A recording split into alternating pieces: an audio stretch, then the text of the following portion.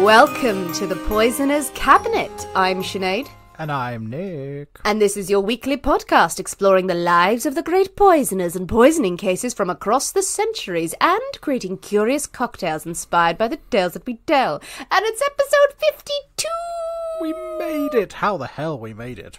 That's in madness. 1 whole year. Whole year of this podcasting malarkey. It's crazy to think it's been 1 year. We're really milking this for absolutely. everything it's worth. Absolutely. Oh, thank you so much to everyone who is listening now. If you've just joined us or whether you've been with us from day one, we love you. We so appreciate everyone who's made this podcast happen and has allowed us to carry on for a year, just churning these horrible, horrible stories out. People love the horrible, horrible stories. They really do. Ah, Nick, how are you? It sounded weird, I'm sorry. That sounded very weird. I was going to say something else and then I went, no, how are you? Feeling slightly haunted now. I was okay. Okay, instead of how are you, what have been your season 1 highlights? I mean, so many good cocktails, so many good stories. Many good drinks, many hangovers. So much witty banter. So much. A painful amount sometimes. Look how far we've come. It's all grown up. It's all grown up. We discovered many things about poisons, about just how many people are idiots. Yes, discovered many things I probably would have been best non-discovering, but I know them, so... What have been your season 1 highlights? What have you learnt from the Poisoner's Cabinet? Particular shout out to my cousin-in-law, Amy, who posted on Instagram the other day her washing rice twice because of us saying about that it makes arsenic. Yeah, that's right. Handy life hacks that we provide, an invaluable service, as well as entertaining. Everyone now has a top hat. Quite right. They didn't before. Yes, and a drinking problem. Yes, I think we probably encouraged alcoholism quite substantially. We've discovered things like the Red Hook. I never would have discovered a Red Hook if it wasn't for this show. I think. Many good cocktails. I mean, the Martinez, with the Geneva. That was one that sent us all insane. Revelation. The mezcal cocktail that actually contained chartreuse that I liked. Yes, indeed. That didn't cancel out all the other terrible chartreuse cocktails. The Golden Cadillac, let's just move on from that. There have been ups and downs, shall we say. But mostly ups, mostly ups. Dizzying highs, but then it's only further to fall. Wow, it's getting dark, Nick. It's getting dark and deep. Well, speaking of being dark and deep and dizzying highs and crushing lows, I think it's time to thank our Patreon subscribers. They are surely the dizzying highs of it all. Thank you so much to Kathy Thomas. To Leanne May. To Amanda Coughlin. To Chris Ollinger. I knew I was going to have to try. Now, I apologise when I butcher your name. To Patronit Levanskul. To Kaya. And to Alison Scott. See, I can say that one. Yes. And to Patronit, who sent us a very lovely message on Patreon. Did indeed. And this is how you repay them. We really hope we got that right. We love you all. You're very sexy Patreon subscribers. People. And guys, as we've said on social media, this is the end of season 1. We have a tiny, minuscule break before season 2, just a mere 2 weeks, when the main episode will be on pause. But Patreon continues in the background, and we have asked our gorgeous Patreon subscribers, and they have agreed that we will release one of our Patreon episodes on the main show in the interim. So you'll get a free taster of our Patreon content while we're off writing all the stories for season 2. All of them, by the way. 52 stories. We're going to write them all at once. You're going to do them all in one go. Definitely. So, yep, going to tempt you with some tasty, deadly Nightcaps episodes. Just one free taste and you'll be hooked, I'm sure. And you'll hand over your hard-won cash. That $5 a month. Yes, one down the gambling halls badly. Absolutely. One on the dogs. I'm sure you're all avid greyhound racers. Of course, yes. It is the most fashionable place to be. Absolutely. These days, you wear your top hat and your monocle, bring your portable Poisoner's Cabinet cocktail-making kit, and have a lovely night screaming. That's how all nights are. Well, Nick. Yes. Are you ready to drink cocktails and talk about poison? Otherwise now would be madness. I mean, we could drink poison and talk about cocktails. End of season 1, go out on a bang? Not when we have come so far. We'll go with the first one. Well, it is episode 52. Yes. And whose story is it this week, Nick? Well, we have something a bit different for episode 52, as you would expect. You expect nothing less from the Poisoner's Cabinet. It is scheduled to be my episode this week, but instead of just hearing me prattle on for a couple of hours, as Sinead often gets to hear before editing it down to something manageable, you'll get a story from both of us. We have two stories this week. Very, very exciting stories. Yes, we have got 2 stories, and we are going head to head this week with 2 very famous historic alleged poisoners. We have got Lucrezia Borgia versus Catherine de Medici. It's a poison. It's a poison off. It's 2 queens, 1 queen and 1 noblewoman, 2 women of noble blood fighting each other to the death. There's a lot of scratching and hair pulling going on.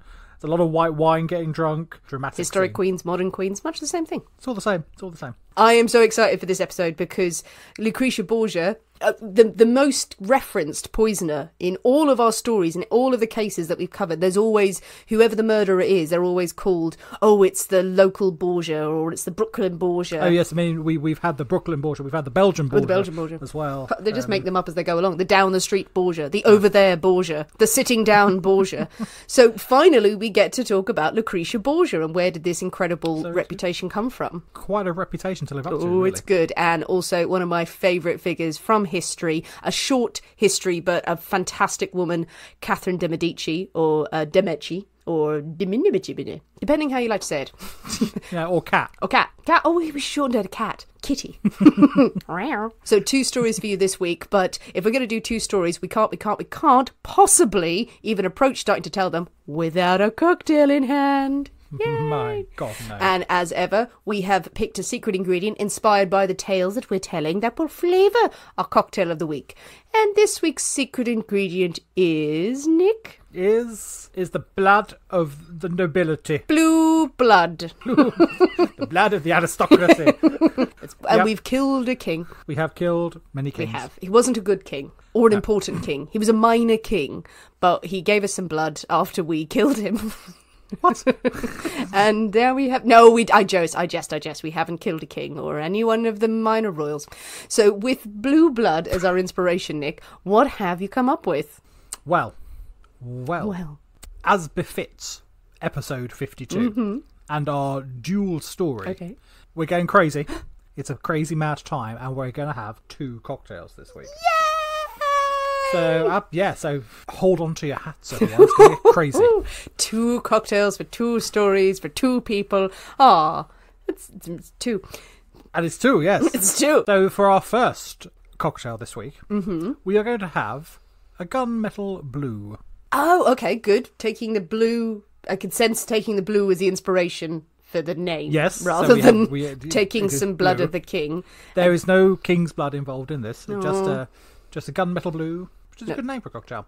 I think that is nice. I love the colour gunmetal blue. Well, absolutely, yeah. Yes. Oh, okay. I'm excited. I'm excited to see if it is indeed blue. Well, without further ado, it's time for us to drink. Nick has ever delivered me the secret ingredients for this week, so it is time for us to go into our isolation kitchens and shake up a storm. So we'll see you in a minute. We'll see you in a bit.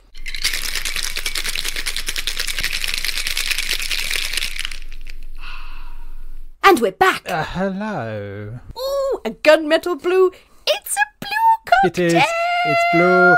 I'm so excited. Blue. I'm so excited because we haven't done a blue cocktail yet. We haven't. This is the first time. Yay. And it is splendidly blue. It is really blue. I must compliment you on the blueness of the drink, sir. It is most blue. It's almost like, oh God, actually looking at it, I'm thinking it reminds me of a beautiful Mediterranean sea. It does, yes. Grecian waters. It's that kind of blue, and now I'm sad.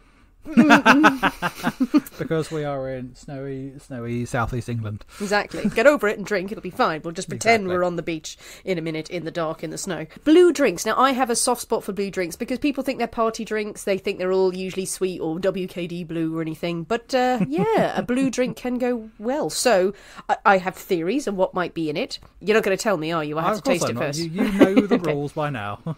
So, it's got an interesting odour. Not unpleasant. Okay, all right. Well, it's time to taste the gunmetal blue. Very, very blue and beautiful. Cheers, Merry Christmas. Let's dive in. Ooh, that's interesting. Ooh, I like that. Or do I? Wait. Wait, do I? Yes? Yes, no? What? Oh, it's an interesting one. The first taste is really nice because it's a combination of sharp and I think there's mezcal in it. I feel like there's mezcal in it. I might be wrong. But then it does have quite a sweet sort of candy aftertaste. Ooh, interesting. It's interesting, that one. Yeah, we'll talk us through it, Nick. I demand I need answers. Well, you're spot on.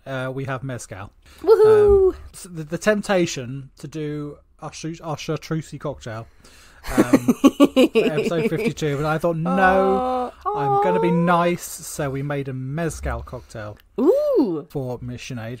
Yay. So we have mezcal. Now, unsurprisingly, the blue does come from blue curacao.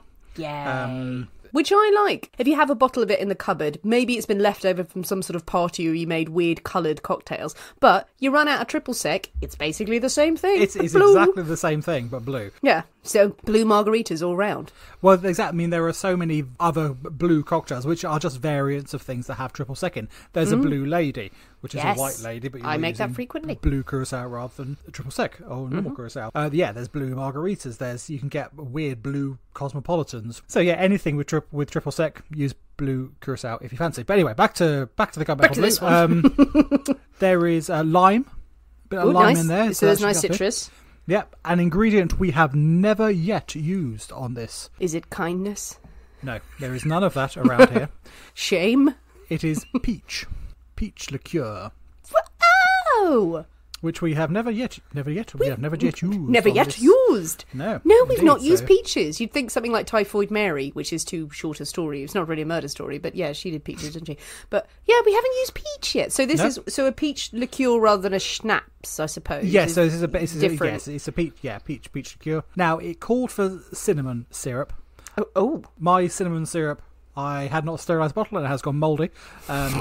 So I did not use that, and so I've just used sugar syrup. So there's meant to be a bit of a hint of cinnamon in there, which unfortunately we are lacking. Okay, I'll be interested to see what it's like with cinnamon. But yeah, an interesting cocktail. Mezcal, yummy. Blue curacao, delicious. Little sugar syrup, lime, all very good until we get to the peach liqueur. It's the peach that throws it. It does, because it's perfumed, and as I said, the first taste, really nice, and then you're left with this aftertaste that is quite synthetic, I would say, a little bit too sweet. It's not bad by any stretch of the imagination.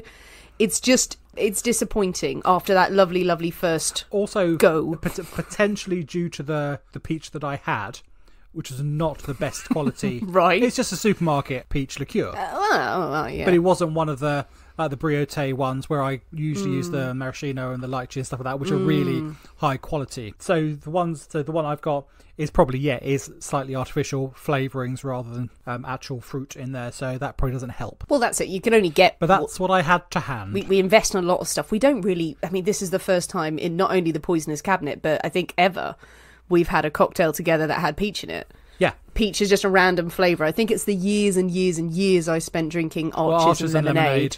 Yeah. And now it's just that there's I can't do it anymore. I just can't. It brings back terrible memories, that kind of sickly sweet smell of a night out. I don't know whether it would be vastly improved with a more refined peach liqueur. To be honest, I'm not going to buy a bottle to find out because I fear I will be disappointed. It's a nice cocktail. It looks stunning. If you like peach, if you are an Archer's fan, or if you like a peach liqueur, definitely mix it up, because it would be a beautiful twist on a favourite for you. Okay, well, I like it-ish. Well, I mean, don't forget we have got yet a second one to go. That's why I'm being a little bit more critical than normal, because normally I'd be like, oh yeah, it's fine, but I know there's another one there, like, yeah, it's down this, let's go. Well, with our gunmetal blue cocktails in hand, quite comfortably in hand, it's okay, we'll let them come along for the ride. I think it's time for story number 1. Well, quite. In our Blue Blood special, it's your turn first, I think, Nix. Yes, indeed. We have the battle of the Italian families, really, the Medicis and the Borgias. I'm going to tell the story of Lucrezia Borgia. And what better way to start any story than with a corpse? Great. It's a good solid start to a story. It's a good start to a day. Yeah, this is not any old corpse. This is a very fancy corpse. A corpse dressed in the very finest of clothes, with the sparkliest of gold and jewels, and spectacularly of all, the biggest of fanciest of hats any of the mourners had ever seen. me. Oh, I hope everyone is wearing their end of season big fancy poisonous cabinet hat. If you're not, pause now, go put it on, take a picture of you drinking, and then listen. Oh my God. Okay, so big hat on the corpse. On the corpse, absolutely. Big fancy Going out hat. style, like it? Well, exactly, going in style. 4, lying in the Sistine Chapel, the heart of the Vatican City, Pope Alexander VI lies dead. No. And of course he is bedecked in all his regalia and finery. All of his hats. And the biggest hat that they could find. He is illuminated by hundreds of candles, all sparkling. It's a very, very atmospheric scene. Well, he's dead. Well, he's dead, but it's all... But They haven't just got the big light on over his head. No. Someone put on the big light. Someone put on the big light. Turn the big light off. It's fancy. Put the big light on. We can see it. You can imagine there's like a choir of nuns in a corner, sort of doing chanting things. There's some monks at the other side, also chanting in lower tones. Chanting, trying to chant louder. It's like Glee, but weird. Yes. And as the mourners file past and peer at the dead man's face, they struggle to suppress their revulsion. The face is so swollen it is unrecognisable, and the skin has turned mottled black and blue, and the stench is overwhelming. Ugh. Okay. So it's not a particularly happy scene, but obviously they file past and pay their respects to the Holy Father. Holy Father. Certain Catholics would just be like, I don't care what he smells like, go and pay your respects. Well, exactly, We're getting into heaven. Precisely, yeah. Amongst the assembled crowd, there are whispers. What has caused this sight that we see before us? And the whispers go round that the Pope has been poisoned. Poisoned. Could it really be true? Ooh. Would anyone dare do such a thing? Had this man died, how he had lived? Ooh. Now, you may not be familiar with Pope Alexander VI. He's not high on my list of popes. But you will be familiar with his family, a dynasty that has become synonymous with intrigue, treachery, and revenge. Borgia. Now, the Borgias were outsiders to Rome, and none of the noble families that they tried to inveigle their way into would let them forget it. Alphonse de Borgia. Very fancy. Yeah, Alphonse I know. had been a diplomat for the kings of Aragon in Spain. And in recognition for his service, he had been made Bishop of Valencia. Very nice. And from there on, his career in the church had flourished. And in 1444, he was made a cardinal. Now, at this time, again, Nick's history lesson going on here. This time, the Catholic Church is not just a religion. It's a way of life. It is a way of life. It is a state. It is a country in its own right. It controls cities, towns. It has armies ready to expand its influence. The Pope is not only the head of a church, but he is a head of state. He is a king. Cardinals are not only senior clergy, but they are diplomats and governors, and sometimes even military commanders. Ooh. They live a very different life to what we would expect them today. The power cannot be underestimated. Indeed not. Now, many cardinals and popes amassed huge wealth, mainly selling favours, taking backhanders from those who needed access. You want to build a church, you want us to use your stone for these things, then grease my palm with silver and I'm sure you'll get the contract. They became incredibly wealthy, and soon Alfonso was one of the very best at working the system, and he lived like a prince. Alfonso's nephew, Rodrigo Borgia, was sent to live with his uncle to study the ways of the church and the ways of politics. In 1455, Cardinal Alphonse de Borgia was elected Pope himself, but he was old, and he was seen by many as much more of a caretaker pope. He's not going to be around too long, and it gives others time to plan and put their pieces in power and pieces in the right position to get who they really want as pope. While we work stuff out and figure out how we can get more power. You just sit there. You just sit there, look pretty, keep the hat warm, keep things ticking along, and that's what he was to many people. He took the name Calixtus III, and 1 and 2 were so notable as well. Absolutely, I mean they go down in history. You never forget them. But one of his first actions of Pope was to make his 24-year-old nephew Rodrigo a cardinal. Rodrigo Borgia is now a cardinal. Oh, well, fair enough. I mean, despite his young age, Rodrigo has learned incredibly well from the time he has spent in his uncle's household, and he swiftly grows in power and influence. Within a few years, he was one of the wealthiest men in all of Rome. He has palaces, huge households, country estates, and all the trappings of a luxury lifestyle. Many of the other powerful families in Rome, such as the Medicis and the Forzas, grew incredibly jealous of this upstart house and their increasing power and influence, and a fierce competition grows about who is going to be the most powerful, who is going to wield the most control. A lot of shaking of fists. There's a huge amount of shaking Cross of fists. piazzas. Absolutely. Now, the College of Cardinals is proved right, and Pope Calixtus dies 4 years later. Nothing untoward suspected about his death. He was just an old man. Now, many thought that without the protection of the Pope, Cardinal Rodrigo would falter and his enemies would get the upper hand, but they are all proved drastically wrong. Oh. This is an incredibly violent time, and if diplomacy doesn't work to resolve your disputes, then it is commonplace to resort to manipulation, bribery, threats, and murder. Poisoning is incredibly common. Oh, yeah. The career of the professional poisoner is born in Italy, and they have schools dedicated to teaching the subtle art of the poisoner, and this flourishes, especially in Rome. The House of Borgia goes from strength to strength, and in despite of his cardinal's vows, Rodrigo's mistress, Vanosa di Caletti, bears him 4 children. Now, this is hardly uncommon at this time. Many churchmen would have illegitimate children, but Rodrigo is different. He is adamant that his family will be looked after and respected, and he fully supports his 4 children, Giovanni, Geoffrey, Cesar, and Lucrezia. Oh, that's the woman. That's the woman. You said it. You said it. That's the name of the woman that we know. And Joffrey was there. Bloody hell. Yes, Game I know. of Thrones. They're all there.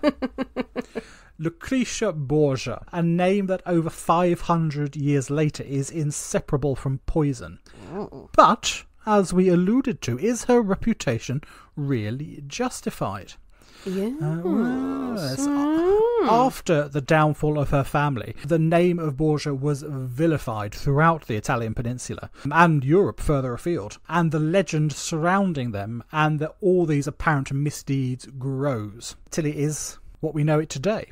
In 1492, Rodrigo Borgia is elected pope like his uncle had been 37 years before. No one doubts for a second that he has used bribery, threats, violence to ensure his appointment. Even those who thoroughly disliked the man have a grudging respect for his intelligence and his subtlety. He gets what he wants, but no one dares point the finger. There is never any proof of any horrendous misdeed. But things always seem to go his way. How convenient. How very convenient. Now, as Pope, he takes the name Alexander VI. His entire reign is widely criticised for massive overspending, his luxurious lifestyle, and his supreme nepotism. He has made no bones about family comes first, ensuring the continuance of his house. It's all very Game of Thrones. Yes. is of the utmost importance to him. He sells off church property and uses proceeds to fund his lifestyle. His first son, Giovanni, is appointed as Captain General of the Papal Army. Another son, Cesar, is appointed a cardinal at the age of 18. Okay. The youngest son, Geoffrey, is married into the crown of Aragon and Naples, ensure an alliance there. But it's Lucrezia that is the prize. Ooh. From childhood, she has been admired for her beauty and grace, her education as well. She's incredibly wise. She speaks Italian and French and Latin and Greek. She reads poetry and plays instruments, and she's seen as absolute prize to be on any nobleman's arm. But her destiny, as is with all women of noble birth, would be to marry, to further her father's and her family's ambitions. Livestock, just send them off. Absolutely, There they go. send them off. None of this yakety yak business. Indeed not. Be quiet and do what you're told, and go and marry that person over there. Wed a man. By the time she is 11 years old, an engagement has been arranged to the heir of the Kingdom of Valencia. Quite fancy. That's quite fancy. Valencia's lovely this time of year. Exactly, it's lovely. It's very nice. Only 2 months later, that contract is annulled, and a new engagement is proclaimed to the Count of Presidia. No idea what that is. It preceded Valencia. Absolutely. But obviously, just before it, an alliance with Valencia was no longer advantageous, and obviously the Count, he is the one to go for now. We need his support. Sexy. After Rodrigo becomes Pope, he decides that even this engagement is now far below his family. He is now Pope. The Borgias are the preeminent family. A new match must be made for Lucrezia to someone much more appropriate, and it is arranged that she will marry Giovanni Sforza, who is another one of the incredibly wealthy and important families in the area. Just adding to my family tree here of all the families of just dragons on one and lions on the other. Blue guns on another one. This was the house of the blue guns. What are guns? We're not sure yet. We've got a prototype. It's amazing. Lucrezia's brother Cesare proves to be a chip off the old block, just as clever, ruthless, self-interested and political as his father. His enemies disappear. They may turn up in a ditch or in a river. Drunk, obviously. Drunk, slipped, accidentally cut his head off while shaving.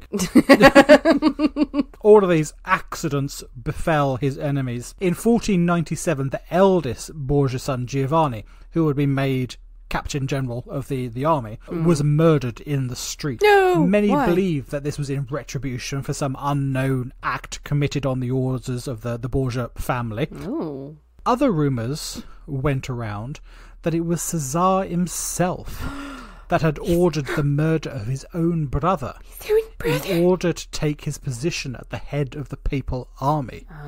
Such was his ambition. He needed an army behind him. That same year, the French invaded the Italian peninsula, as the French were wont to do. They love to do that. We fancy some wine. We're going to go into Italy. It's great grapes. Yes. It's got lovely grapes. Let's go down there. Lovely grapes. And they rampage across the countryside towards Rome. What? I just love the idea of rampaging across the countryside when it's miles. It's hundreds of miles. But they're rampaging all the way. After 30 minutes, we really should not have used up all our energy on this first burst. Cesare marches out to meet them, but is furious to discover that the House of Sforza allied with the French against him. Now, this is his own brother-in-law, Lucrezia's husband. Bastard. He has betrayed them. No. Now, as soon as news of this betrayal reaches the Pope, the marriage is instantly annulled on the slightly dubious grounds that the marriage has not been consummated and that Giovanni Sforza was impotent. Sometimes it took a while. Sometimes it took a while for them to actually consummate because they're like, "Ew, I've never met you before," and and then they all went, "Oh, he's impotent or she's barren, so it's not valid." Reset. Exactly. Let's do-overs. Let's do it again. Giovanni is not too happy about this. He has been humiliated in front of everyone. This public announcement that he is impotent. I mean, that would ring true anywhere. And he has not been able to shag his wife. Furious. As you would be, yes. Exactly, as one would be. And it is him who first starts the rumours of Lucrezia's incestuous relation. Oh, bring the woman down with him. Rumours that will dog the family for the next, hundreds she of shags years. her brothers. She's been shagging her brothers. Not only brothers, but also her father, the Pope, as well. Which is probably rather unlikely, I feel. I think... Oh, you're innocent, Nick. Sex with everybody. Have you? Okay. No, they had. I didn't. What? There was lots of shagging. Have you not seen the Reine de Margot? No, sorry. Did you not see the TV series, The Borgia? It's exactly like that. Everyone had sex with everybody. I mean, I hope they didn't. They probably did. A bit. Why? Why would you say that? Why do you Because think it was a bit... Well, there's a lot of rumours that go around about people being discrediting, saying, oh, they're incestuous, but there was a lot of incest. way back when. It was, historians have written about it, that it's not that I'm not condoning it, I'm not saying it, I'm just saying it happened, but then it was just used as a tool against people. It was one of those things like adultery at the time, going, everyone was committing adultery, and then you use it, going, he's an adulterer, ooh, burn him. Yes. Incest is slightly worse than that. Just, But moving on from the incest. Moving on from that, the popes have sex with everyone. Why, indeed he does. I don't trust the Catholics, is what I'm saying. Now, after a decent interval spent in a convent, Lucrezia is deemed worthy or fit enough to remarry again. She's been cleansed in a convent for a bit. Yeah, that's what does it. That's what re-virginized. Well, she never had sex to begin with, because obviously. Oh, he was couldn't do it. But then she's in there with all the nuns. They have a great time in there. Yeah. And this time, convent's place to be. She is married off to Alfonso of Aragon. That's a good name. At the time, Cesar needs the support of the Kingdom of Aragon in his fight against the French. But after a few years, Cesar switches sides and forms an alliance with Louis XII of France against the Kingdom of Aragon. Bastard. He's not a popular man. Alfonso, Lucrezia's new husband, is threatened with poison. After a meal with Cesar, he is told, don't forget, what didn't happen at lunch may still happen at dinner. Oh, that's great. Oh, I love that line. I like that line. Oh, that's a good poisoner's line. You've survived this one, but wait, just wait. What could be the interpretations after that if someone said that to you? What didn't happen at lunch could still happen at dinner. What, dessert? Pudding? Pineapple upside down cake? Yay! No, you're not really listening to me. Listen to the tone. Oh, I see. Coffee. Right. He was found dead days later. Brussels sprouts. That's... Sorry, I'm just... You're not taking this seriously, I feel. I know, I'm trying to think. All I'm thinking is he walked away from that lunch going, oh, we didn't have green beans. I hate green beans. He's still shouting, going, I'm going to poison you. So he's dead. So he's now dead. He's dead. He's dead. Oh, he's dead. He's dead. The Borgia's assassination method of choice was cantrella. Ooh, okay. What? A mythical poison. A mythical poison? So it's not real? Well, no one knows if it's real. It's much like the aqua tofana. Ooh, I like it is written about, but no sample has ever been found. No sort of precise recipes. How convenient. Have ever been found. Some said it was a mix of phosphorus, lead acetate and arsenic. That'll do it. In other, more vivid accounts, cantarella is made by sprinkling arsenic on the entrails of disemboweled pigs. This mixture is then left to fester. After a couple of weeks, the entrails are then wrung out to get all the entraily goodness out, and the mixture left dry and then ground into a powder, which is a classic way of making a poison. It is, yeah. It sounds like Andouillette, to be honest.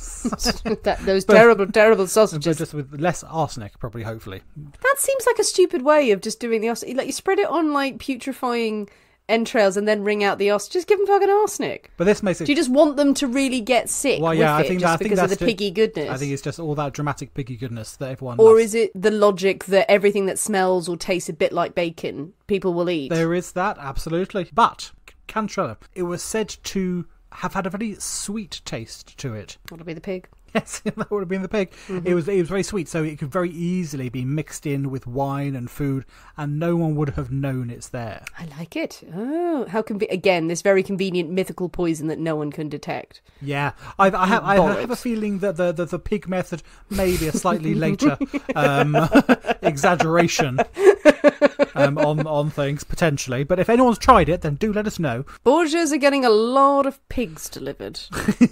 Each member of the family was said to have had their own preferred method of administering this poison.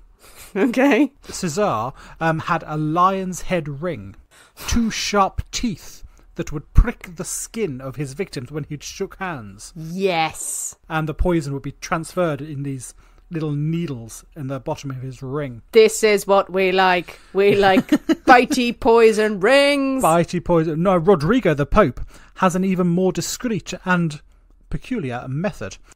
Okay. He would invite his intended victim into his papal chambers, into his apartments. Right. And then, as he's an elderly chap, he would ask them to help with a cupboard with a particularly stubborn lock. It's like, I've been trying for weeks to get into this cupboard. It's got my favourite DVDs in there. Can you come and give me a hand? And he hands the key over to his victim.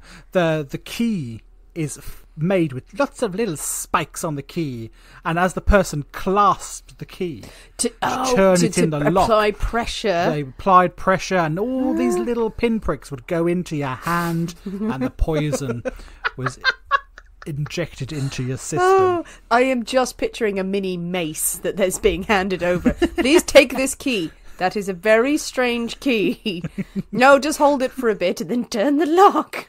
That's a very elaborate way to poison someone. But who would suspect? Who would suspect a thing? Suspect the Pope. And would you, if the Pope asked you to open a cupboard, would you really say, no, fuck off, Pope, open your own cupboard? Yeah, you just need to help. You just want to be helpful in front of the Pope. Exactly, you want to be helpful. You want to go to heaven, opening the Pope's cupboard is going to only It's a very labourish way, kind of like the Pope comes in, help me shift this, will you, bruv? Yeah, exactly. Right, so okay. That's where the wine was. So everyone's going, yeah, right, I'll try the communion wine, get in there. Now, Lucrezia's method is probably most famous of all. Yay! She was said to have had a hollow ring with a hinged lid filled with cantrella.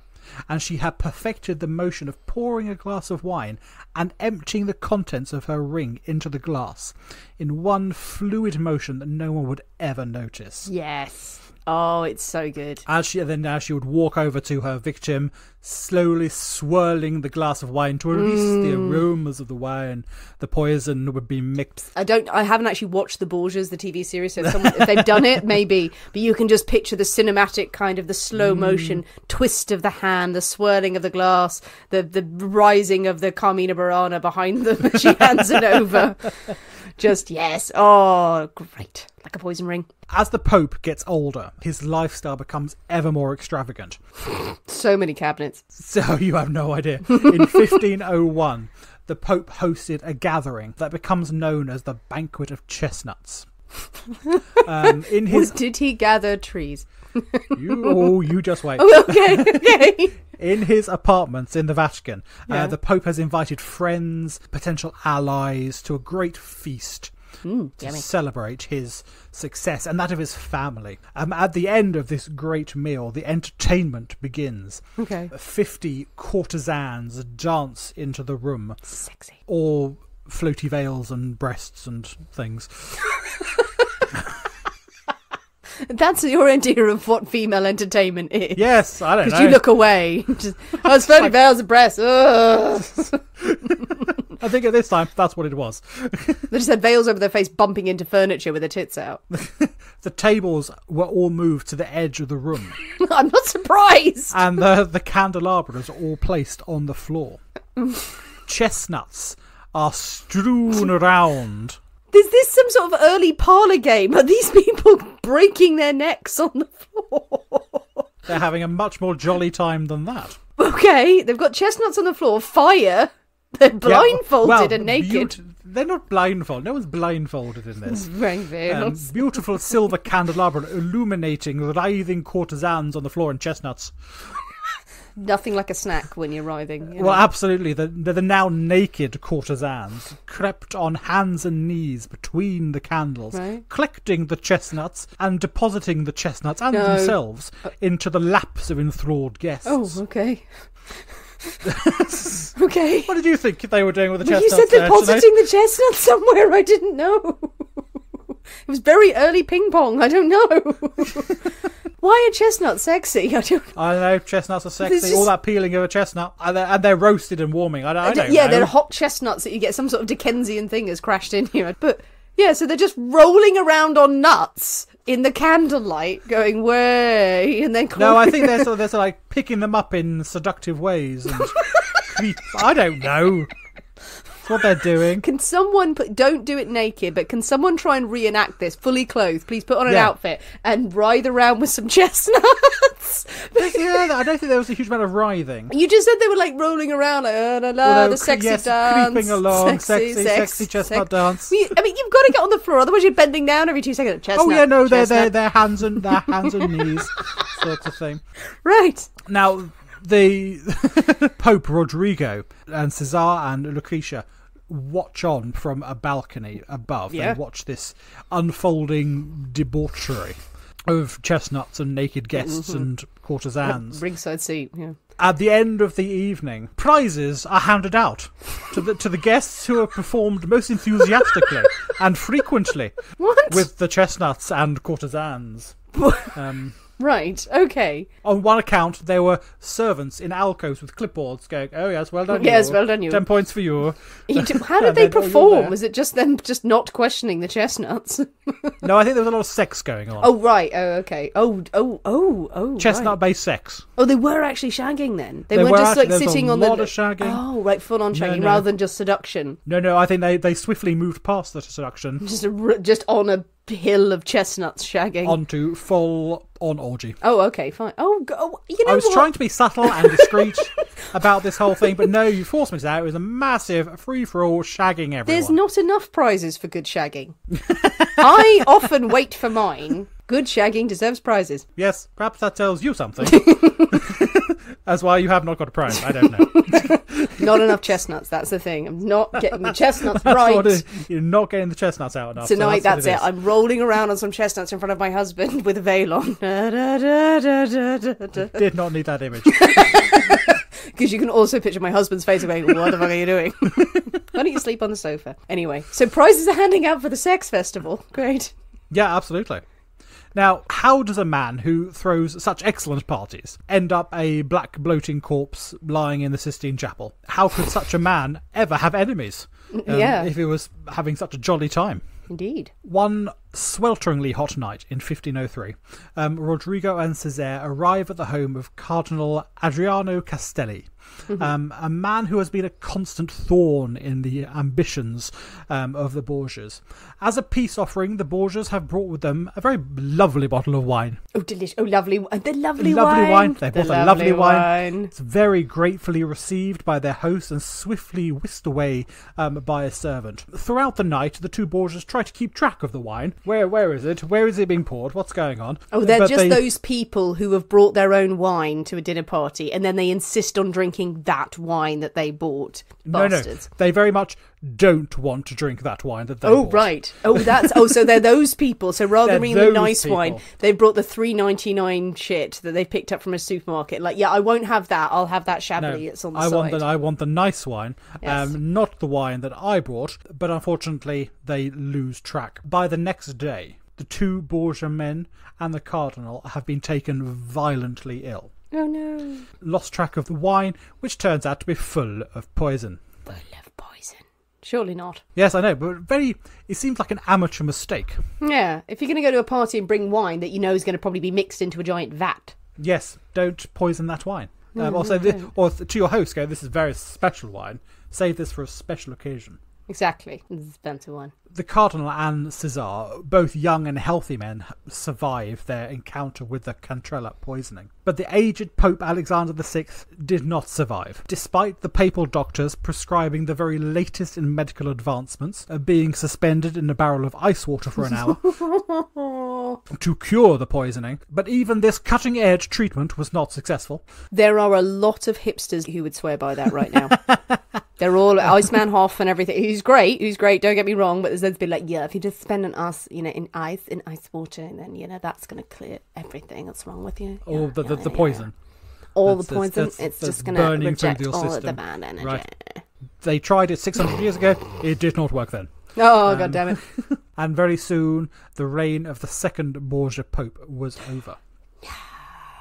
In the chapel, we have this fast decomposing body. No one can stand to be near it for too long, and eventually, after a respectable mourning period, the body is quietly shipped to a nearby church, where carpenters and porters attempt to jam it into a coffin that turns out to be several sizes too small because how much the body has swollen bloated, up and has bloated. They can't actually fit him into this coffin without cramming him in there. Oh, that's an elegant way for a pope to go. It's a great way for a pope to go. The new pope, Julius II, is a sworn enemy of the Borgias, and without his father's backing, Cesar is forced to flee with a small number of men that had remained loyal to the family. He is eventually killed in battle in 1507. He is buried in Spain under the inscription, Here in a scant piece of earth lies he whom all the world feared. Which is a good epitaph. That's a good epitaph. I want that epitaph. That. Yeah, I want that. Yeah, we both have it. It's fun. We're both going to die of poisoning. They're saying, oh, that's a good end. Yes. But what of Lucrezia? Yes, what of Lucrezia? The most famous Borgia of them all. Of them all. She had been married off yet again to further her father's and brother's ambitions. She had married Alfonso X, the heir of the Duke of Ferrara, and away from this vicious backstabbing world of Rome and the Vatican, she thrived. And she outlived the entire rest of her family. And she died peacefully in 1519, her loving husband by her side. The reputation of Lucrezia Borgia is entirely unfounded. Her father and brother, absolute bastards. No doubt about that. They killed plenty of people. Poisoning, murder, bit of girls, stabbing, all over that. Lucrezia Borgia, as far as most people can tell, didn't kill anyone. Yay!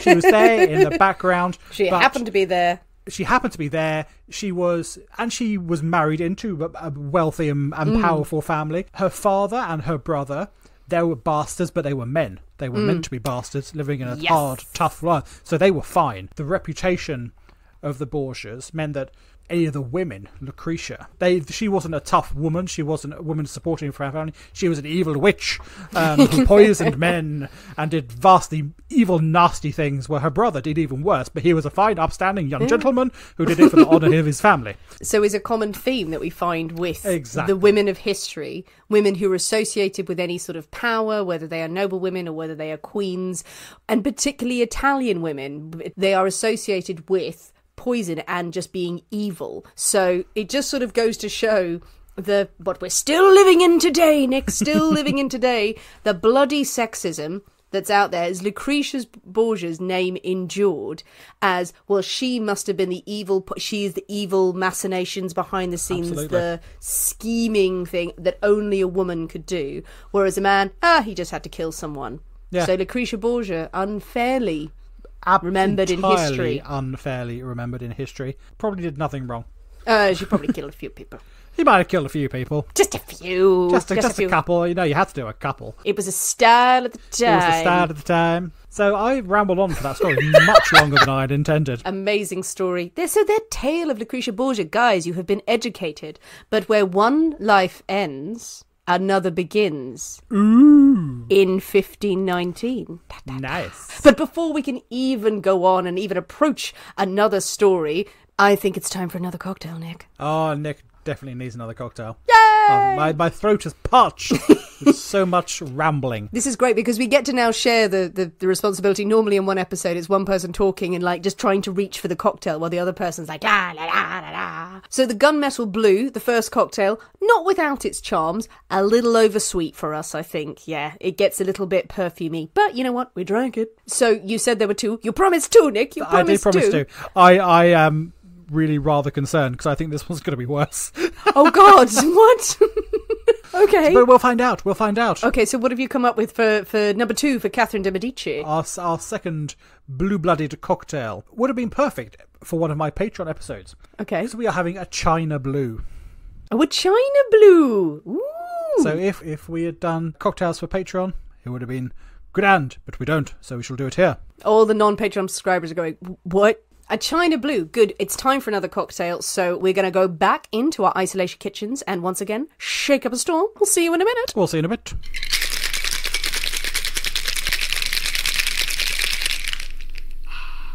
And we're back. We're back again. Again. With our, what's it called again? China Blue. China Blue cocktail. Another blue beauty. I must say. Yes, it is a different shade, different kind of blue. It is. Whereas the other one was a bit more of a translucent-y sort of blue. This is a bit more of a solid. Yes, sort of murkier. I don't know. Murky sounds weird, but it's yes, still not murky. Gorgeous. You would use this colour to paint your bathrooms. That's what you do. You wouldn't use it. I mean, that would inspire you. But if you had a bathroom in that colour, I mean, you could just go in there with this drink and throw it at the walls and see what happens. It's an option. I may do that later. See how Friday night goes. But another beautiful blue drink for our blue bloods. Yes. So it's a different... We put it in a different glass this time.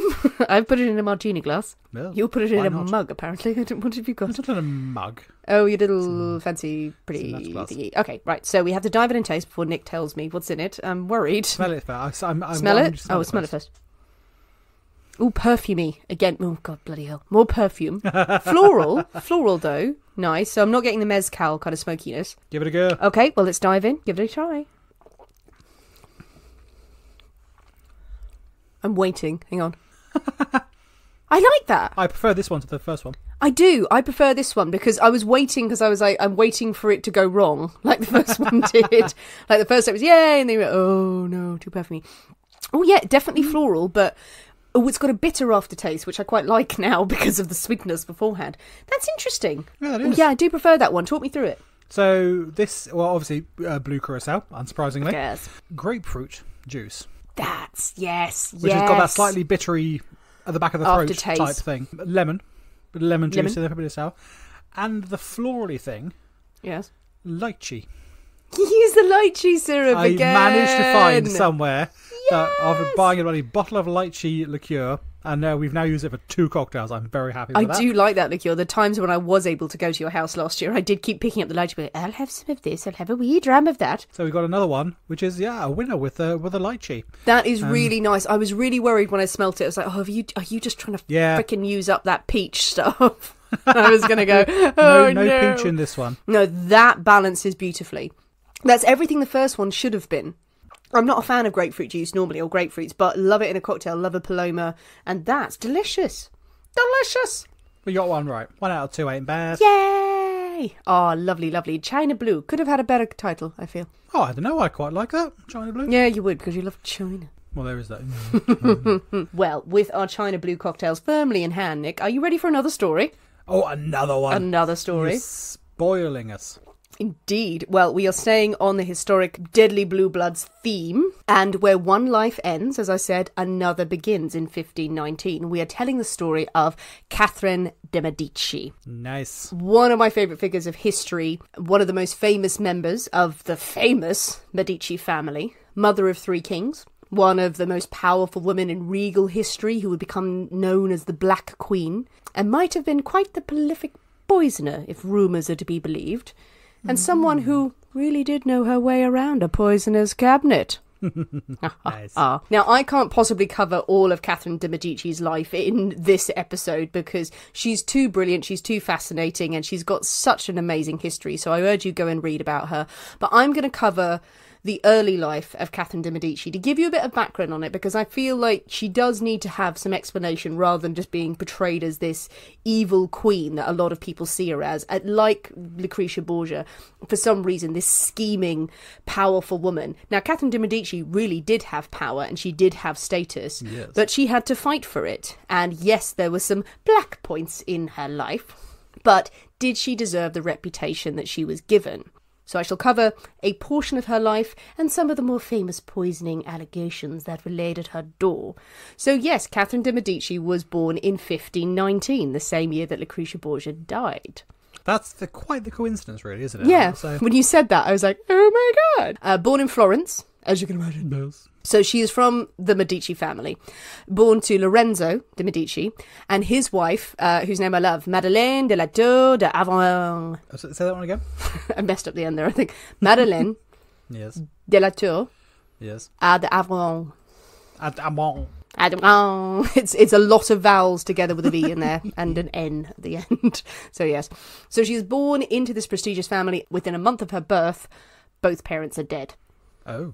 Yes. Natural causes. She didn't kill them. She didn't come out just wielding arsenic. She may have been born into a line of famous poisoners because being Italian, you're basically a poisoner from birth, essentially. You're a poisoner by nature. which is what a lot of people believe. No, she did not kill her parents. They died of natural causes. Daddy, maybe from syphilis. Let's just gloss over that. It's a sign of a not idyllic childhood for her. She starts off okay. She's bandied around to various relatives who are trying to decide what to do with her for their political advancement. Her one big thing is that she has her uncle is Pope Clement the Seventh. Always handy. Yes. Yeah, Pope as an uncle, Pope as a dad. Pope in the family, all very, very good. But she's a girl, as we've talked about before. She's going to be bandied around and say, who does she stay with? How do we protect her and then use her as leverage later in her life? Because while at first she lives in state and she's called the Little Duchess, she's given a duchy in different places and, she's going to have a nice life. Medici rule is overthrown in 1527 and she suddenly goes from being a little duchess to being surrounded by enemies in Florence. So it changes from her either staying with Pope Clement or staying with an aunt or uncle or in these quite nice places of state to her having to be squirreled away and hidden in convents as a child. No one enjoys being hidden in a convent. No, nobody enjoys that. Well, actually, she said it was one of the happiest times of her life. Oh, fair enough. I stand corrected. She said she liked the simplicity of life at the convent. Can't argue with that. She is very bright as a child. She must know that she is being used and being passed around from family to family, and everyone's talking about the advancement of her name and the advancement of Rome and the advancement and the defeat of her enemies, who aren't her enemies, she's just a child. And it's during the siege of Florence in 1529, Charles V of Spain, who has sided with the Pope and he has been proclaimed the Holy Roman Emperor, he's trying to take control of the city. He's invading Florence. Catherine's life as a result is perilously in danger. She has been taken hostage by the opposing side in Florence and put in the convents, and they're all now talking about what do we do with her. She's a she's a pawn, we could use her. There are calls for her to be chained naked to the walls of the city. Nice, jolly. Yeah, just put up there as a sign for the advancing armies. That's always good. We could just kill her. An option. We could march her naked through the streets. Another option. Yeah, give her to the troops for their entertainment. Less fun, I would imagine. Less for her. fun. Yeah. Or give her to a brothel so she would be devalued for the Pope. She's 10. Yeah.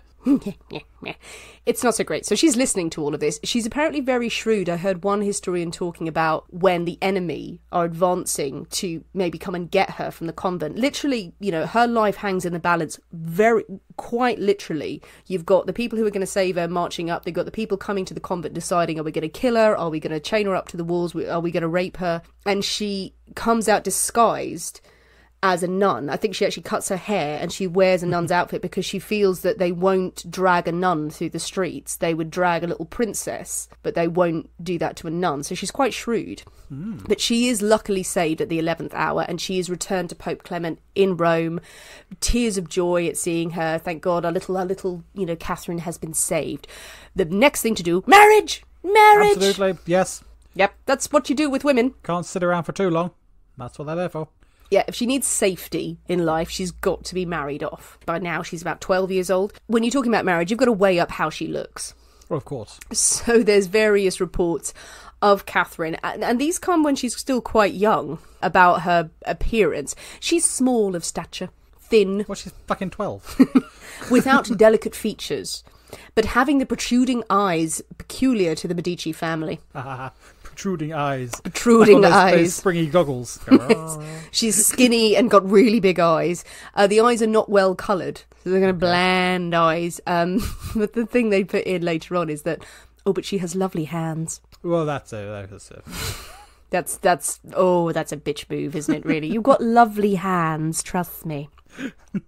They say her face is heavy looking, and there's another report later that her body is undeveloped, and someone declaring that altogether this little girl does not look like she will become a woman for at least a year and a half.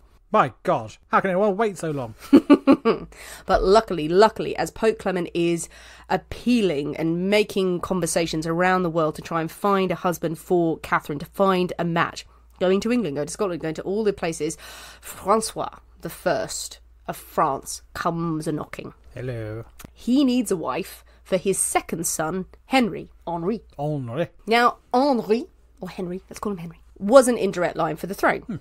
Obviously, Second son number one, Francois. the other Francois. There's a lot of Absolutely, Francois in this. You're going to have to keep up. But Henri is not in line for the throne, so he's very much the backup He's son. the spare, isn't he? The heir, and he's the spare. So. And Catherine is technically not of noble birth. You know, the Medici family are powerful and they ruled Florence, but she's not a princess. She's not noble at all. The duchy that she was given when she was younger is kind of like in name only by the Pope. So it's a suitable match, they feel. She can live as a princess in France pretty comfortably. So it is that Catherine and Henry are wed in 1533. Bride and groom are about 14 at this time. No, not uncommon. No, well, absolutely not, no. It's a very lavish affair in Marseille. No doubt. Oh, lots of dancing, and gift-giving and jousting. Nice, we love a bit of jousting. And the young couple, when done with all of the frivolity of their wedding day, spend their wedding night in the usual way, with your father-in-law watching. Absolutely. Make sure things are done properly. Francois I is, of course, in the room to make sure the marriage is consummated. He later notes that each had shown valour in the joust. Well, they went at it for a bit. Again, the next morning, Pope Clement turns up, like, crack of dawn to check in on them and check that they're shagging and gives their nuptials blessings. It's like your creepy Pope uncle comes up and is like, how's it going? How's it going? How was it, eh?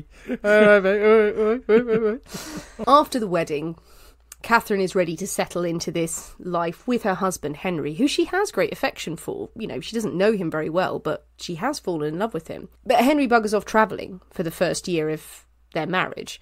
He's off roaming around the countryside. Catherine's left to tend to court, but she makes a very positive impression on the court. She's very intelligent. She's very witty. She really impresses her father-in-law as well, because she can banter and she can, you know, she has great discourse with Hold them. her own. Excellent. She can. She's elegant. And she has brought with her from Italy some of the very latest fashions. Oh, of course. Now, there's all sorts of rumours about Catherine de' Medici and the things that she brought to France or to the world from Italy, and she became known as. Now, one of the most famous things that she did bring over were perfumed gloves. Now, gloves, Florence, very famous for its leather. Has been for decades, centuries, still is. If you go to Florence, you can get exceptional leather. But gloves back then, leather gloves, while very fine, they didn't smell very good. Oh.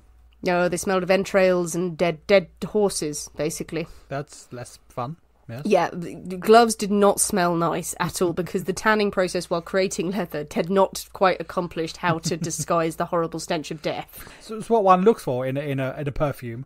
The stench of death. Exactly. The stench of death. Well, you're saying about the entrails earlier on with the Borgias and everything like that. Oh, you'll never know. It's so sweet. L'eau de parfum, stench of death. The eau de parfum. Yes, it's literally perfume gloves. So in Italy, they had perfected that and she brought those over to France. And so they would be infused with perfumes like sweet orange they had and lavender and kind of different herbs and things. So you had these beautiful leather gloves. There's a legend that she introduced forks to France. I think it was just that people wouldn't have seen an Italian person eating the meal in the same way that the French did. They thought it was different. Maybe she wasn't just shoveling it in with her hands. I think it very much was a hand-based thing. So all you need is a knife, chop up your meat, and she brought a fancy fork. Well, Stop she you brought have a to fork. pick things up in those disgustingly French-like ways. Exactly. She had the perfume gloves. She didn't want to get them dirty. Fork. She also allegedly introduced underwear for women in France. She brought with it because she rode side saddle, which was again a new fashion on horseback, but she started to introduce the idea of underwear for women because if you were dismounting a horse and a man came to help you, because even if you're riding side saddle, your skirts are going to be up high, and she said it's important to wear a kind of an undergarment lest the man be given the sights of heaven. Really? No. You'd just be throwing the woman My eyes. and it's not going to be well kempt as well at that sort of day and age. Oh god, it's a real mess down there. But anyway, all these fashions she brought to France and she was popular. But as is sort of common with Catherine's young life, she is constantly battling between she's either she's safe or she's not safe. She's safe or she's not safe. And she's smart enough to recognise this. You know, her safety in the court hangs on a knife's edge.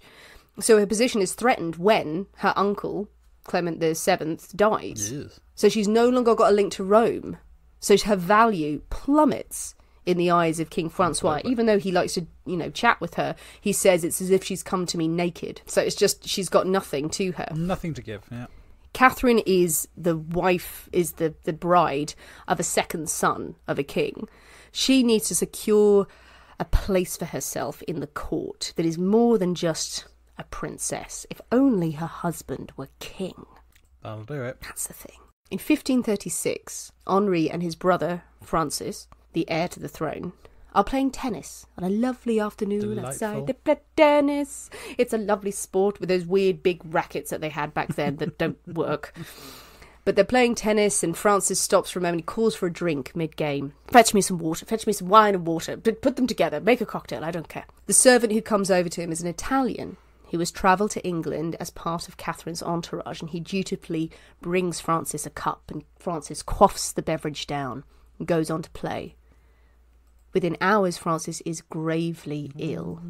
The future king has been stricken with a mystery illness and is dead. But days later... That'll do it. And of course, rumours start to circulate. How was he poisoned? He must have been poisoned. And the servant, the Italian, is naturally hauled in front of the authorities and is, well, he's subjected to the pointy things. The pointy things, you know, the yes, pointy, yes. The pointy questioning, much pointy questioning. And he, under the pointy questioning, confesses to poisoning. I'm thinking very much they were saying, did you poison him? Did you poison him? Did you poison him? And he probably went, yes, okay, good, we've got our confession. Yep, yes, absolutely. He is condemned to death. His sentence is each limb tied to a different wild horse. Oh, God. Ow. And then they make the wild horses run in different directions, obviously. Yes, the same direction. It's like, oh, okay, we're going over there. Oh, we're just going for a ride. This is a bit uncomfortable. So that's a version of quartered, yes. Isn't it? Yeah. Yes. Torn asunder by wild horses. Torn asunder, the Italian must have been responsible. Well, he's Italian. Italians are all poisoners. But he travelled with that Catherine, that Italian noblewoman, or that Italian witch, who came over and is married and taken into Henry's bed. Rumours abound, but nothing, obviously, can be brought to Catherine's door. There is no evidence that Catherine would have had anything to do with that. Not at all. We don't know. So now Henry is in line for the throne, and all Catherine has to do is produce an heir. When he becomes king, and he does, she just needs to produce an heir. But there's another problem. You see, Catherine has not only been second choice in terms of a royal marriage, she's also second in the bedroom. Oh, well, that won't do. Henry has a mistress. Scandal. Not just any mistress, a famous mistress, the beguiling beauty, Diane de Poitiers. Now, this is where my love of this story comes from, because this is a piece of history all centred around the Loire Valley in France, where I spent a lot of time when I was younger, and I just love how just bitchy this gets. So Henry, when they are married, was 14. Obviously, he ages through the story. Take that as read. One would hope, yes. He was 14. Diane, 38. Okay. Something to be said for the older woman, I suppose. The older woman, it is said that she helped raise him. So, yeah, she was part of the court, helped raise the young king. Yes. But Diane, you need to know, is very, very, very sexy. Very sexy. Very sexy. Almost as sexy as our Patreon subscribers. No one is surely that sexy. No one. As an older woman, it's interesting that she is particularly remarked on as being very beautiful, because 38 back then is pretty damn old. It's ancient, really. It's ancient. Oh, you're still alive. Exactly. But she had been quite controversial in her ways of taking care of herself, with regular exercise, with doing lots of stretching, maintaining a good diet. She was the sort of the poster girl for the, for all the models later on. And she's, naturally very, very beautiful. Very striking looking compared to the, as we've said, lovely hands Catherine. Catherine, lovely hands Medici. Catherine, lovely hands Medici. She wears black and white are her colours. It's very French chic, you can imagine. Nice. Here. Black and white are her favourite colours. She's a giant humbug. And she stretches a lot. She can get the legs around the back of the head. She's Henry's absolute adoration for Diane de Poitiers. He adores her so much, and he is not bothered about letting everyone know about it. He doesn't hide it for a second. He sits on her knee in court, playing the guitar at her, or just fondling her breasts. Well, yeah, absolutely. Here's my serenade for your boobs. I love your boobs so much. Let me add them. It went like that. Not only does he do this in public, probably the worst slight that a man can give to a woman, he wears Diane's colours when he's jousting instead of Catherine's. Can you imagine? Shame. Shame. Shame. The scandal. Indeed. Someone else's colours. It is all desperately very Game of Thrones. It is very Game of Thrones. Catherine has to watch as Henry just openly flaunts his love and adoration of Diane de Poitiers. He even gave Diane de Poitiers one of the most beautiful chateaux in the Loire Valley, Chenonceau. If you've ever seen a picture of the chateau of the Loire, Chenonceau is the one with the arches and the bridge into the Loire River. It is very striking, beautiful. You can go and visit it now. It is absolutely breathtaking. And Catherine wanted it. She wanted it. That should have been hers as queen. But no, Diane got it. And Diane would have an influence on Henry's life the whole time. Catherine actually, in the very chateau that they lived in, you can see these now as well. In certain of the bedrooms, the royal bedrooms, there are secret chambers on the side, little secret passageways. Catherine would go and spy on Henry and Diane de Poitiers and their lovemaking because she realised the difference in what he was doing with her and what he was doing with Diane. And so it's very sad. Poor Catherine. She just wanted to be loved. And if you visit Chenonceau, and I will try and share a picture of this, Catherine insisted to Henry's, put our insignia on the walls in there. And there's a room where you've got the C of Catherine and the H through it. And when you look at that emblem, you can see a D right in the middle of it. The way the letters have been placed is a D. Cunning. It's just so yum, yum, yum, yum, yum. Oh, Game of Thrones. Oh, so good, so good, so good. Nice. Not only does Catherine have this problem of him having a mistress, that would be all well and good, but Catherine is not reproducing. Yeah, you get on She is not producing a child. In total, 10 years go by without a child. That's pretty. It's a hell of a long time. Yeah, absolutely. We could make the point that he's probably not shagging her enough because of Diane de Poitiers, but they get physicians in to advise them on getting pregnant, and the advice ranges from the disgusting to the jaw-dropping of what they're advised to do. So prepare yourself for this. God. The physicians advise them to try different positions. Okay. That's definitely one thing they do. Now, there's some idea that Henry might have had a slight deformity or had something in his genitals, or the way his genitals were shaped were not conducive to conception. There's also allegations that Catherine had something wrong with her, but the same sort of thing we talked about earlier. Oh, this woman's infertile, or they were barren, or they were impotent, or whatever. They blame physical things on them. Catherine also gets into her head that she needs to try topical treatments. So she applies cow dung to her genitalia. Oh, that'll do it. And also ground up deer antler. Rub that on there. Rub that on there. That'll get you going. Nothing will entice your man more than covering yourself in cow shit. Oh, dear. Also, she drinks mule's urine. Yes, classic. So that's a sexy night in. You're lying there quaffing your mule's urine, just seductively rubbing stuff down there. Come and get it. But the physicians don't help anymore, as well as advising all these different sexual positions that they need to conceive in. There is one report from a very good historian that they advise that Diane de Poitiers be in the room while they are procreating, so the king would be aroused enough. Yeah, get the king going for a bit and then... Yeah, have Diane there so he can look at her, because obviously looking at his wife is so hideous. He needs to look at Diane and then that will get him going. Right. That is a step too far. So from this point in, I'm very much on Catherine de Medici's side. She's not going to be too happy with this, I feel. No. Henry's also produced an illegitimate child during this, so he can't be infertile. So pressure's on, but finally, after all of the cow dung and quaffing urine and Diane being in the room, Catherine bears a son. Huzzah! In 1544, Francis, another bloody Francis. And it's broken her bad run because she goes on to have 10 more children. Well, the dung did the trick. Yeah, that's the thing. Everyone laughs about it, going, oh, she put this in there and moister. She had 10 fucking kids. There's something to this dung. Only 6 survived. Yeah, well, that was just the crazy doctors that they were in going...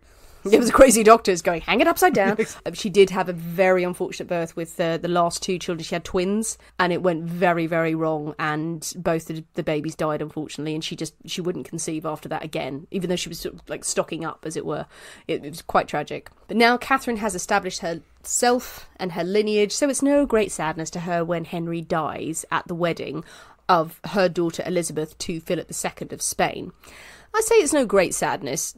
Catherine did love Henry. She really did have affection for him. And the way he went, Not so great. I mean, but she must have taken some comfort because he was at the wedding taking part in a joust. The kings would do that, as we know. Oh, I shall joust, I shall joust. He's wearing Diane's colours, obviously, black and white, at his own daughter's wedding. And his last match, he was soundly beaten by the dashing young Comte de Montgomery. Like a good comp. But he is beaten by the Comte de Montgomery and he is knocked from his horse. As he lies on the ground, the aides rush to his side and they lift his visor from his armour up. They see that the lance has pierced his face, through his mouth, through his eye, and is poking out the top of his head. That'll do it. So it's gone through his brain. Still alive, though. Not for much longer, I feel. No, just blood and things and jousters everywhere. Splinters of a big thickness, I think it was.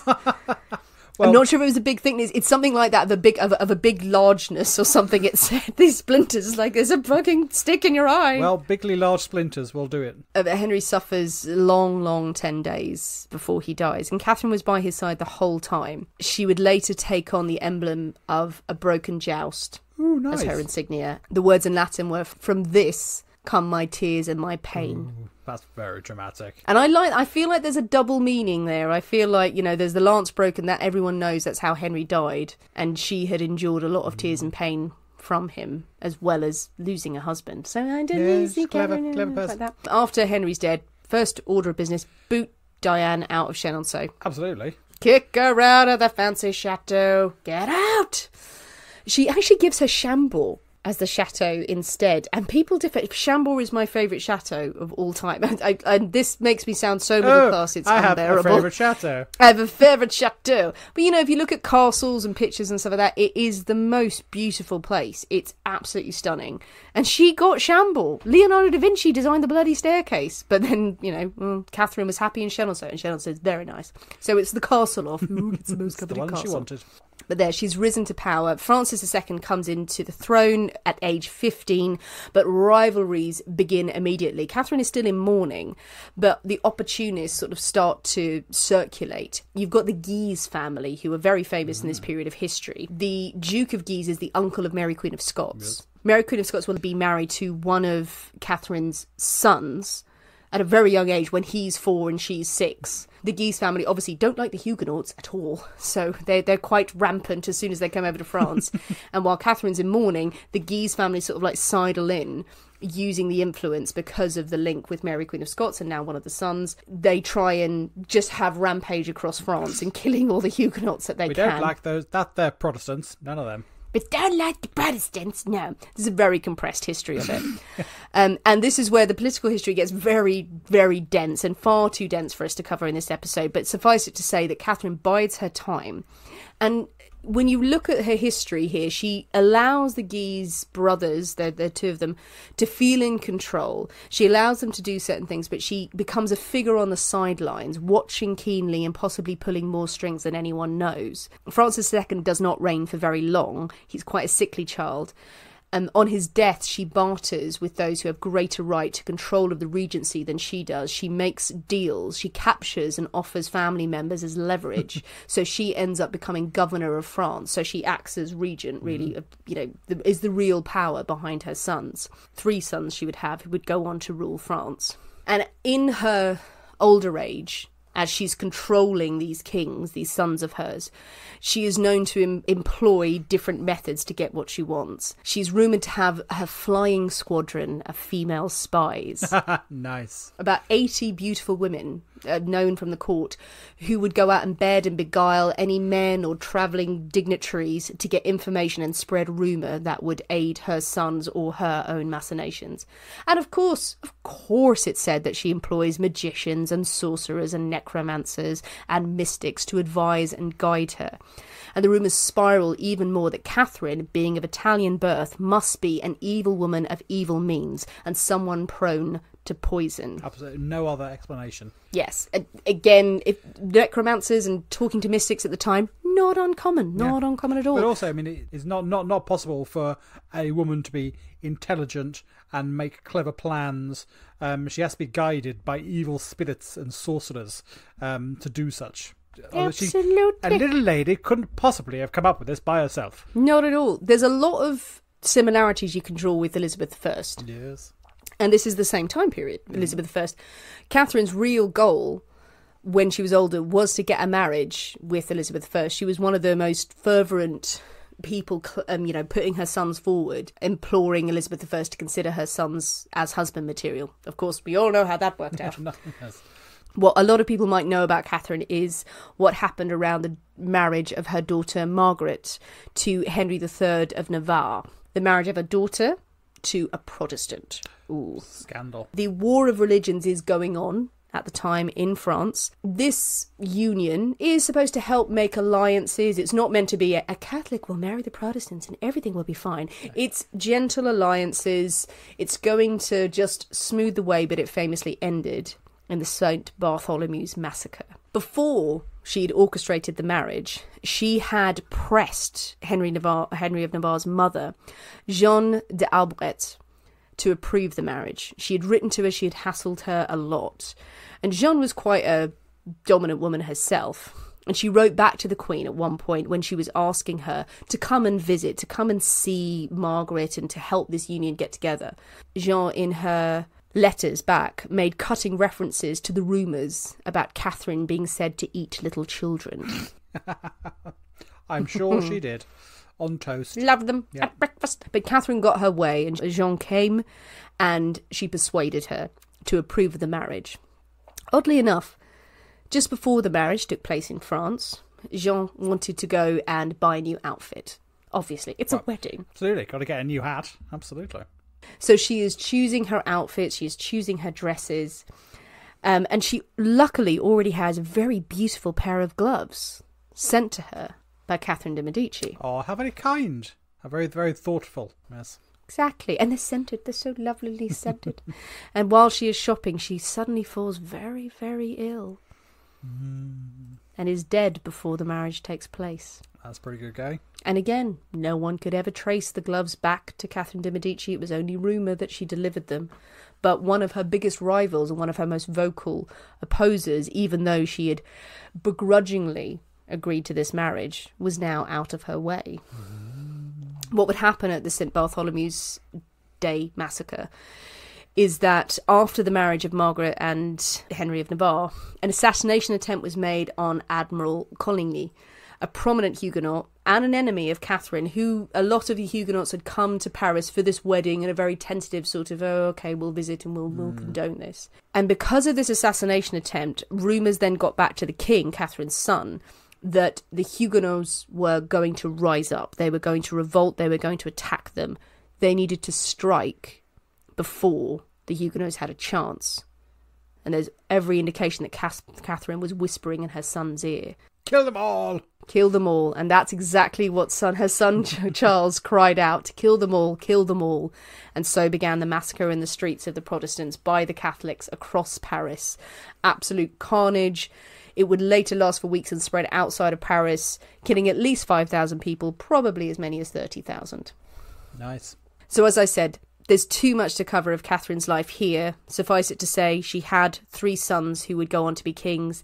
She would outlive all of her children except Henry III and her daughter, Margaret, who she had locked up for disobeying her. Well, what else do you do with an unruly child? Her death is quite complex as well. I mean, it involves various rows with her son and her son killing a lot of people in the palace and then her just kind of going, oh, for God's sake. But she allegedly died of pleurisy in the end. But her legend as a powerful, determined and ruthless woman lived on. But the thing that probably brings Catherine closest to my heart was the fact that in Chateau Blois, where she spent her later days, there are wood-panelled rooms, and these panels, properly pressed, would open to reveal secret cabinets where Catherine allegedly kept all of her poisons. And you can still see them today. We do love a poison cabinet. So Catherine, the creator of the poisoner's cabinet. Very nice. Da, da, da. And that is Catherine de Medici. Splendid. So many good stories. We've learned so many things. Powerful women maligned in history. Always witches, always evil. Italians especially, because they all started poisoning, obviously. Yeah, absolutely, yep. So if you were an Italian at that sort of time, it was like, oh no, you're a poisoner, they're a poisoner, they're a poisoner. Poison comes from. But the evidence is flimsy, both against Lucrezia Borgia and Catherine, and many historians feel that they've both been very unfairly maligned. They were actually very smart, very considered women in a horrible world and did a shitload to survive and outlived a lot of their detractors. Random historical fact that came to me. You saying about the Huguenots and their being kicked out of France and murdered and stuff like that. A lot of them fled to England, and they are the original refugees. Yes, I did read a story about that. That phrase, the word refugee, comes from them fleeing France and settling in the south of England. Many in Canterbury, where we are now. Indeed, yes, with all of the Catholics trying to burn them out of France. So what do you think, guys? What do you think of Lucrezia Borgia? What do you think of Catherine de Medici? Do you have more stories about them or favourite stories that you love about them? Were they unfairly maligned? Do we need to rewrite their history? Let's start it now. Change it from Lucrezia Borgia being the greatest poisoner of them all, or Catherine de Medici being an evil, conniving, poison glove-wielding bitch. Or are they just goddamn women in a man's world? Yes, let's go with that one. Comment on the episode. Come and talk to us on social media. Share your thoughts on the story and share your thoughts on cocktails. Are you going to mix up some of the blue cocktails? Do you have a blue cocktail that we haven't tried that you would suggest? Absolutely. Our two recipes, our gunmetal blue and our China blue, will both be out on Friday.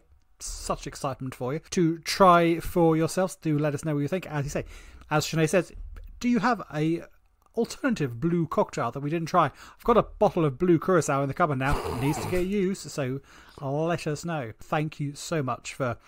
Can't quite believe it's been a year we've been doing this, but thank you for sticking with us, and we hope you've loved it, and we will see you in a couple of weeks for season 2. As you know, we're taking a tiny break after this episode to get season 2 ready. For those of you who haven't seen on social media, we are taking a short break for 2 weeks. When we come back with season 2, we are going to branch out a little bit more on the historical crazy crimes. We're still going to cover poisoners. Absolutely keep sending suggestions through, but there's only so many poisoning cases in the world, so we want to make sure that we're doing more crazy, creepy, weird, humorous stuff that you guys love to hear about. So now is the time to start bombarding us with suggestions of the big ones, the small ones, the medium-sized ones, the ones that are hiding behind a cabinet. We are going to be releasing some bonus content in the 2 weeks that we're off, and you can come and find us on Patreon for loads of extra stories as well. Tons. And during our break, we will also release some cocktail inspiration every Friday, just to make sure that you keep drinking during lockdown. We couldn't leave you dry. From the bottom of our hearts, thank you so much for listening to season 1 of The Poisoner's Cabinet. We will be back in 2 weeks' time with season 2. But in the meantime, remember, your loved ones are trying to kill you. Oh.